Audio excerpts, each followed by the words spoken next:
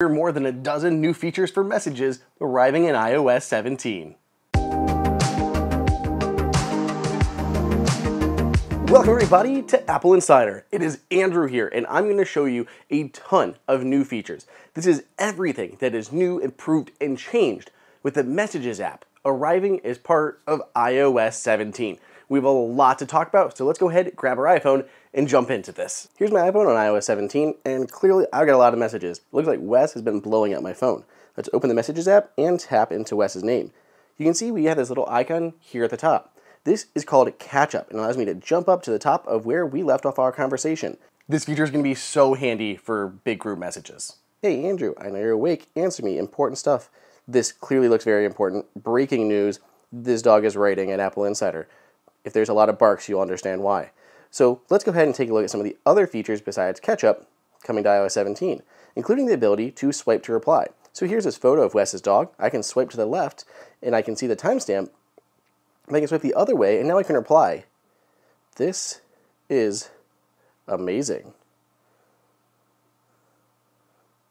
Sent. Just like that, I can reply to an individual message inside of that thread. You can see it's threaded back to there. Since we were using the keyboard, I guess it's another neat feature to talk about. Apple has improved autocorrect. So instead of saying duck, it might correct you to another word that you might be trying to say instead. So it'll learn your lexicon, your vocabulary, and start autocorrecting to those words instead of just the ones that are in the basic dictionary. Apple has also improved search here with iOS 17 and Messages. So I can stack search terms now. So I can first start looking for maybe a photo. So I can tap photo here, and then I want to filter this down again. I want to look for just from ones from Wes Hilliard. I can filter those down, and here are all the recent photos that Wes has sent me. That's exactly, of course, the one that I was looking for.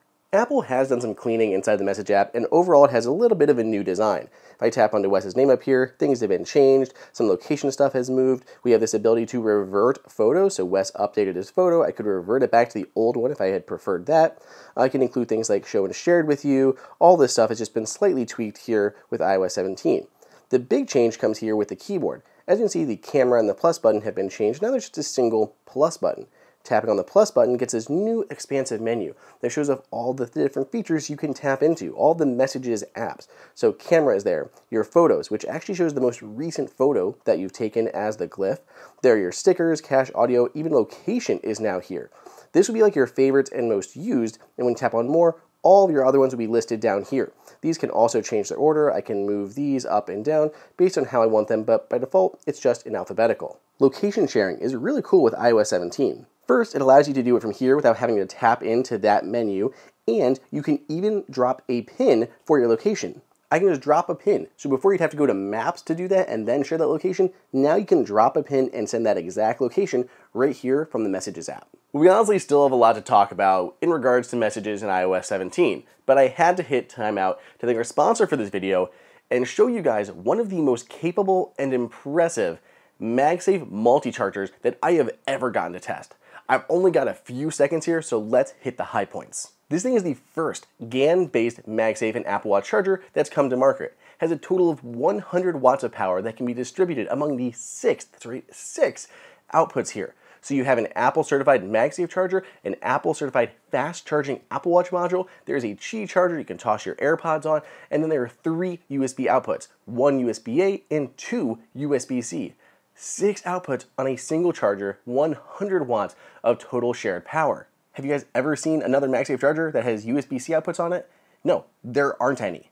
Plus, ESR is using its CryBoost technology, which puts a fan behind your iPhone to actively cool it while it's charging. So you can get incredibly good charging times even when you're doing something like watching videos. Your iPhone's not going to overheat. And of course, as I said, this is all Apple certified. Apple certified MagSafe, Apple certified Apple Watch. This is the best charger out there if you're looking to charge multiple devices, and it's incredibly affordable. If you'd like to check it out, there's a link for it down below in the description where you can pre-order it. Other than that, let's go ahead and get back to our other video. Let's talk about stickers. So we can go back into the plus button here and tap on stickers. First, let's look at Memoji. Apple has added new Memoji Poses for Halo, smirking, and peekaboo. With iOS 16, Apple allowed you to take a picture and basically remove the subject from it. Remove the background from that. Now you have the ability to take that and turn it into a sticker, just like that. And it pops right here into your sticker keyboard. Let's go ahead and try it one more time because we have another new way to do it. So not only does it work with photos, but it also works with videos too. So let's go ahead and pause this video. I want to pick just the perfect frame where he's kind of smiling right there. I like that one. Let's see, is that a good one? Yes. Right there like that, I can actually grab him from a frame in a video and turn him into a sticker. So now not only can you add these stickers, but Apple has these new effects. So if we look at the car here that we added, I'm going to touch on that and hit Edit Effect. Apple has added 4 effects. So there's Outline, which puts a white outline around your sticker. You can do Comic, which applies a comic book style effect, kind of like extra shading. There's Puffy, that gives it this 3D look like an old school 90s puffy sticker. And then Shiny, which has that kind of holographic that you'd see on like a trading card, but all those little hexagons, and it reacts to the light. And as you can kind of see how it actually changes the light pattern based on where your iPhone moves. It's really like a holographic sticker. The puffy one, it does something similar just as it reflects the light off, just like it was a puffy 3D sticker. Back in Messages, when we tap on that plus button and tap on stickers, you can see all the stickers that we've created. So some of them move. This one is a live sticker, so my baby is actually holding that keyboard and moving it. So there's a live sticker that goes in. Stickers can also be placed into any spot, so I can just drag a sticker, move it up, put it here, just like that. Harrison likes to help type 2. 2 O's. Aside from actual your live photos and photos that you create as stickers, you can also now reply as emoji with stickers. So I can just grab any one I want, drag it on there, and boom, I've added a sticker as an emoji. Super easy to do. Aside from using stickers inside of the Messages app, you can use stickers anywhere that the emoji keyboard is capable. So here I can just tap on the emoji keyboard inside of Notes, swipe to the left, you can see my recent stickers that I've used, like my holographic car. We can pull that right into the frame, pull that up again, tap on emoji. There's also this full option to go to any stickers that I have, all these different sticker packs from third-party apps and everything. All that can show up in here and apply them anywhere that you would use emoji. Then we have check-in. So here, again in Messages, tap on our plus button for all of our different apps, scroll down to the new one called Check-in. So check-ins let your friends and family know that you have arrived safely. So as you're going somewhere, you're walking to class, you're coming home from a late shift at work, you can check in with someone and they will be able to help watch your location and make sure you get where you're supposed to be going. So your iPhone will keep up with your progress. It'll show as a live activity card and have you on your way to your location, tapping on continue. There's 2 different options. There's limited, which will only show certain information, so details about battery and network signal for your iPhone and your Apple Watch. Full will include all the limited information, as well as the route that you've traveled, the location, the last time your phone was unlocked, and when your Apple Watch could have been removed. So you can choose which one of these you'd like to do, hit continue. They'll be notified when you send the check-in, when you arrive at your destination, or your iPhone goes offline. Plus, if you're traveling somewhere and you stop making progress towards your destination, Messages will check in on you. And if there's no response from you, information is going to be sent to whoever you are checking in with. Things like your battery life, cellular connection, last location, all of that stuff. Boom, just like that, I can send it to Wes.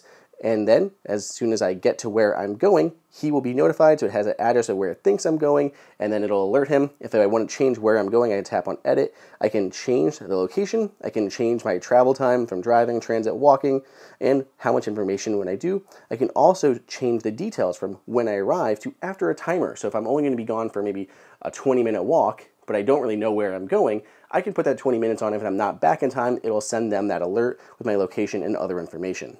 There's also the ability to auto-delete verification codes. So if you're signing into Google or Amazon or anything that has 2-factor authentication enabled, you'll often get those text messages with like a 6-digit or 8-digit code that you would have to enter to verify your identity. Those would kind of fill up your Messages app. Not anymore. There's a new option that you dig into in settings that can automatically delete these text messages after you've entered their information. Just go to Settings, Passwords, Password Options, and you can clean up automatically. And then every time those come in, you'll enter it into an app or website, and then those messages will be deleted, and they won't clutter up your Messages inbox. Briefly, Apple also added these, which is kind of cool. This is the contact photo and poster. So now if I tap on this, I can enable the feature. I can show my first and last name, whatever I'd like it to be displayed as. So of course, Andrew O'Hara. It knows my apostrophe because it's learned from my autocorrect stuff. Name and photo sharing, I can turn that on. Contacts only, always ask. I can edit this, change it a bunch of different ways, how I want that to be displayed. If I want to add more photos, so I can customize these, so I can change my poster. Do I want to add photos, emojis, anagrams? Let's go ahead and do photos. Of course, it pulls up a bunch of pics of me in here. This is, I don't want to look at any of these photos of me at the moment. Let's go back. Maybe we just do an emoji, put this in there. Any of the ones that I've created can pop up. I can choose how they're laid out. Done. Next. Awesome. Other emojis that we have are Memojis. Change the background color. Maybe go with more of a blue. Stick with the AppleInsider theme. Done. Cool. I've updated my contact card just like that, or my contact poster. Can move that down. I can adjust the crop on it so my head's more in frame. Done. Update that. Boom, I've created this poster that will show up for everybody else when they are shared my contact information. It'll show in the Messages app, shows when I make a phone call, all of that. So that's it. That is what is new with Messages as part of iOS 17. What's your favorite new feature? Let me know down below in the comments, on Twitter at Andrew_OSU, or on Threads at Andrew O'Hara 941, because my regular usernames are taken. Otherwise, stay tuned. We got a lot more iOS 17 coverage coming. Thank you again to ESR for sponsoring this video.